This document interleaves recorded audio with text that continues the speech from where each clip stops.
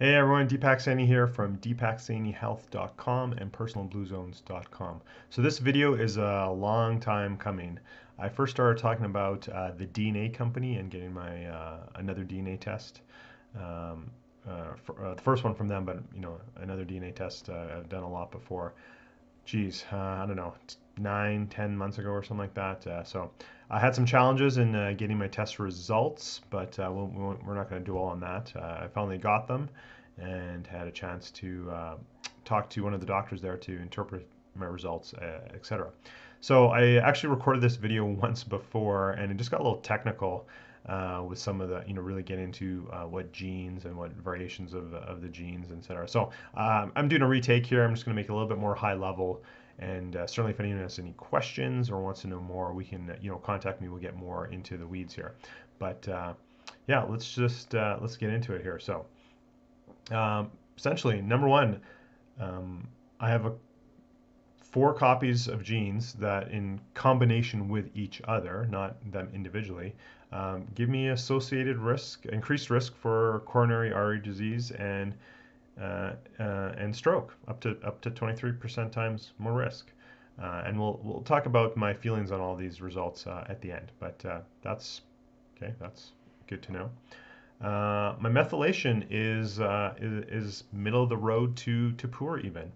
And for those of you who don't know, I'll just briefly say what methylation is. So methylation is an essential process required for vital biochemical reactions, including DNA, RNA synthesis, repair and regulation, protein metabolism, neurotransmitter synthesis, hormone synthesis, cell division, detoxification, and inflammatory processes. Um, Last time I checked, those are all really, really important. So I'm, again, middle of the road to poor methylation.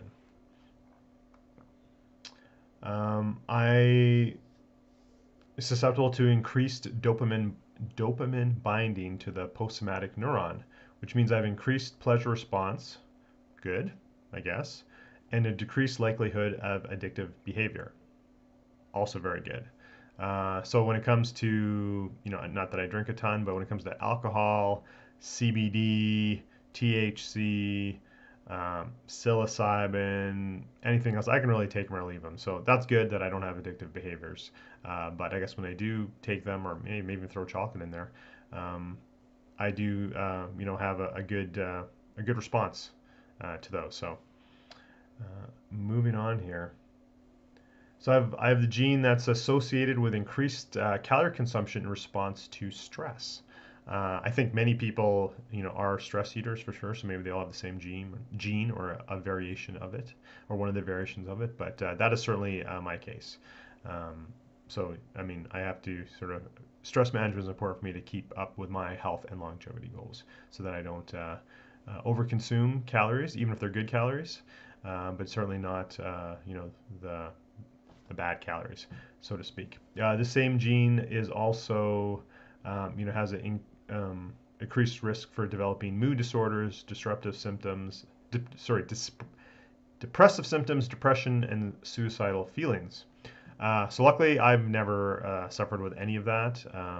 If you know my story, when I went through my health challenges a number of years ago, I was in depression at that point, but since I've overcome that, and I've never really suffered from that, so that's good. I've overcome my genes in that regard. Um, yeah, so I have some genes that are associated with the reduced clearance of reactive oxygen species and an increased risk of cardiomyopathy. So that's not good. Um, I have some genes in combination, and the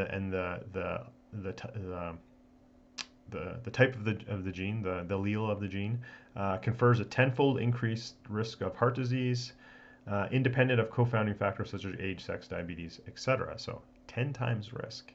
Um, that's not good, but that maybe explains some family history uh, type of things. Again, it's always about lifestyle, and we'll get to that in a second, but um, that might explain a few things. Moving on.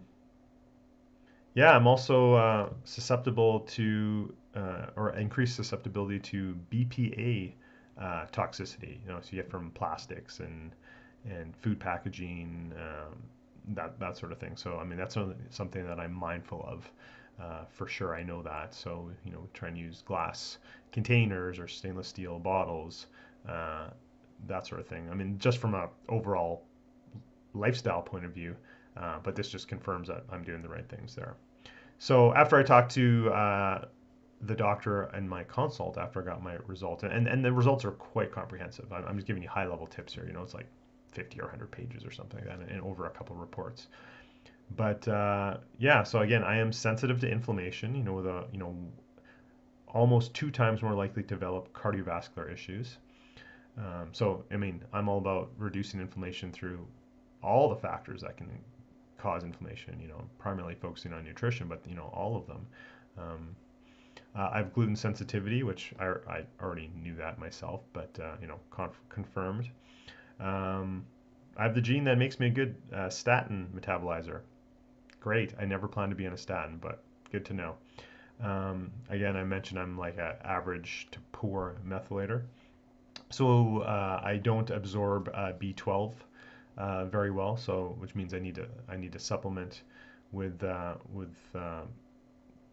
methyl versions of B vitamins, and I'm going to look into a methylated B9 just as an added something to help support me.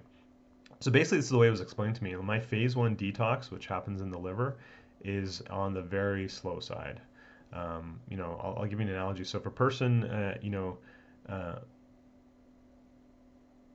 gets so if you're drinking and the alcohol breaks down into its byproducts, and it doesn't pass through phase 1, it just accumulates. So you can keep drinking, keep drinking until finally it starts to clear into phase 2, which also happens in the liver, and then boom, it really hits you. So when I was talking with the doctor, and we kind of came up, and so two things. One, that's probably why I'm a very slow caffeine metabolizer, because it doesn't even really, it just sits in my system, and then boom, hits. So if I have coffee or caffeine later in the day, it totally messes up my sleep and that sort of thing. But when I thought back to university days, the days that I'd party and stuff, I could just go pretty good for a while. The first 4, 5, 6, 8 drinks, whatever, wouldn't even feel it, and then boom, it would hit me to the point I'd be sick a lot of times. So that makes sense with how my detox pathways work. So, and then even when it goes to phase 2 detox, I'm suboptimal as that as well. So I poor phase 1 detox, poor phase 2 detox. So detox support is critical for me. My mitochondrial, so my genes for mitochondrial health are compromised, so my mitochondrial health is low. So which means I need to minimize stress and increase supplements that support mitochondria. So I was already doing that. I had, even before this, suspected as such and had amped it up a bit. So this was just confirmation that from a supplementation point of view and detox point of view, I was already ahead of the curve, or at least ahead of the knowledge, and working on these things. So it just confirms what I need to do. So very interesting report. Again, some challenges in the process with this company and getting my report, but now that I have it, very interesting.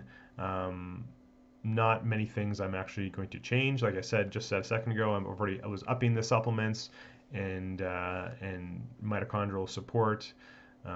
If anything, from the detox point of view, it's an awareness.